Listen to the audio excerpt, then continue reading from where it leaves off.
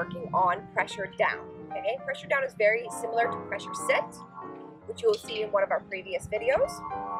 I would start first always with pressure sit. Once your dog understands pressure sit, then work towards pressure down. Okay, so it's important your dog learns a little bit of the basics of understanding how to turn off pressure and why we do that.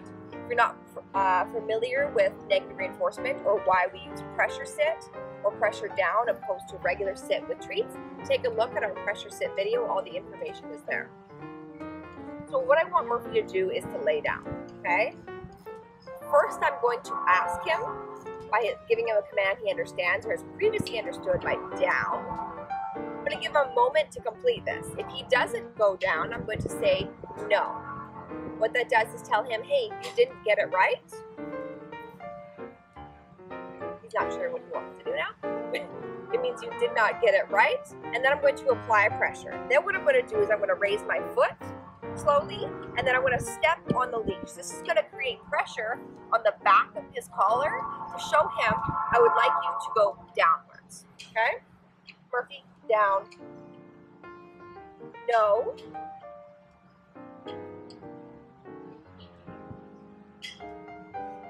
Yes. Good boy. Good boy. Very good boy. It's very important to remember we're not raising and we're not stomping on the leash. We don't want our dogs to jerk down towards the ground like this. We're just trying to create a slow and maybe slightly increasing pressure on the back of their collar. We do this through stepping on the leash. Okay, Murphy, we're training here, okay? That's not polite. Come here, let's go. Try this again. Sit. Good.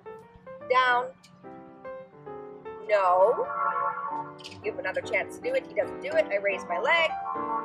And then I slowly step on the leash. He's a bit distracted. It's taking a little longer. Yes.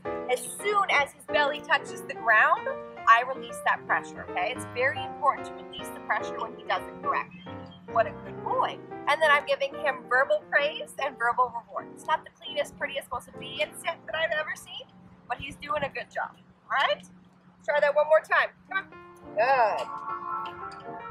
One of the troubles I see some people run into is they put the leash too low and then they step on it here. And the dog does not feel enough pressure on the leash. So I invite you to step on the leash while it's off the ground.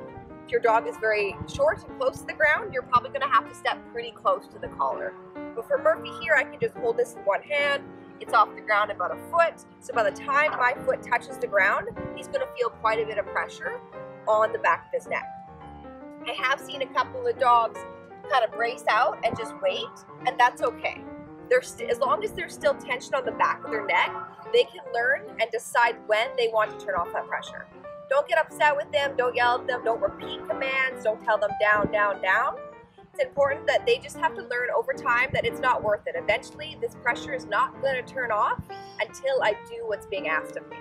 So I say, again, start Murphy, down.